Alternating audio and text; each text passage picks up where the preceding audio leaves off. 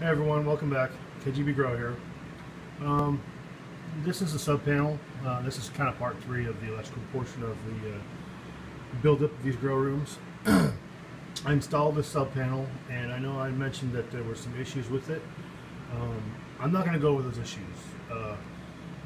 I changed my mind. I was going to show you how not to wire something, which is how this is wired. It's not necessarily how not to wire it, but how it isn't completely wired properly, and there's reasons for it.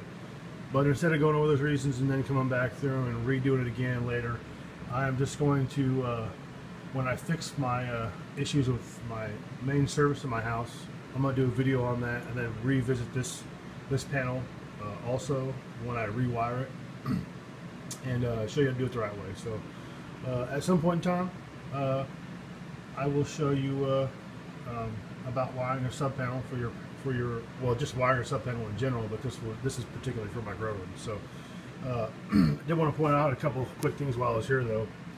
You'll notice that see the yellow wire, that's Romex. Well, these are both Romex really, but this is 12-2 with the ground Romex.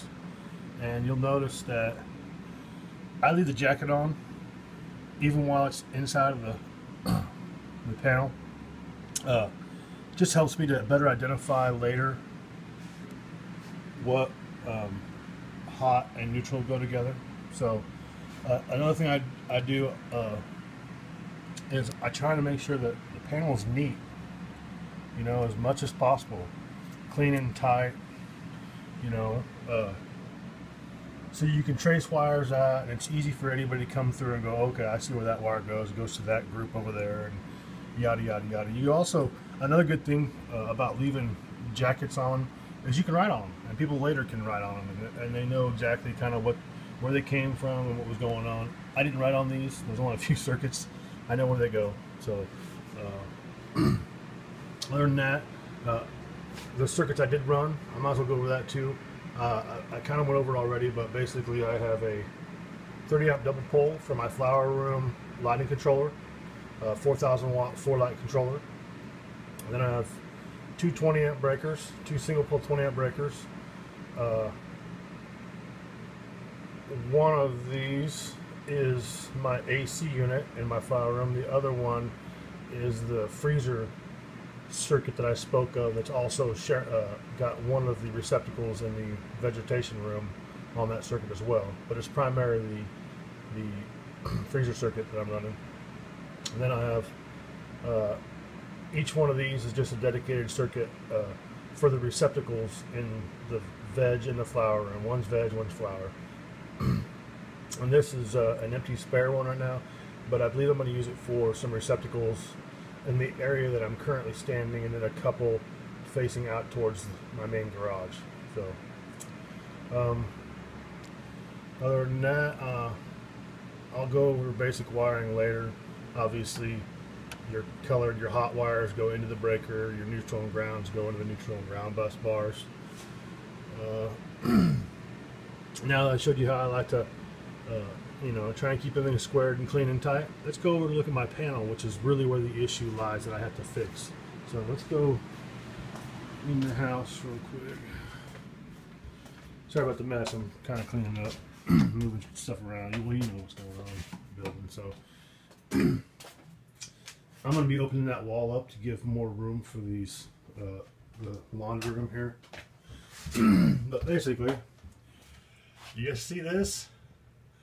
This, friends, is an example, aside from the wires coming into the main breaker there, whoever originally put this in, that's about how you need to do stuff like that, because that's aluminum wire and it sucks to bend. But anyways, you see how messy this is, man? Terrible. Terrible. Terrible. Somebody put this wire in and didn't even... Anyways, this panel is getting fixed. There's no ground. Somebody has removed the ground wire that goes to my main water pipe. And they also removed the ground rod wire as well. I didn't know the ground rod was at. So I'm going to be actually installing a new panel, and it's not going to be going right there. It's actually going to be going in this wall over here where this stuff is. And at that time I'll ground everything and I'll do a video on it, and then I'll do a video on rewiring the sub panel that is over in the garage and grow area. So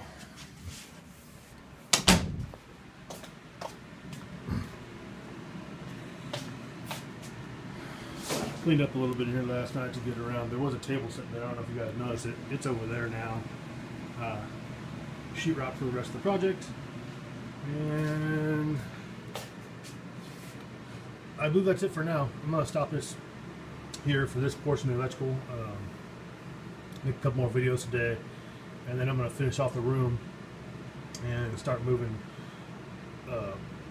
stuff out of my tent into the flower room. So hope you guys enjoy. If you got any questions, put them in the link or in the comment section. Other than that, hope to see you next time. Peace.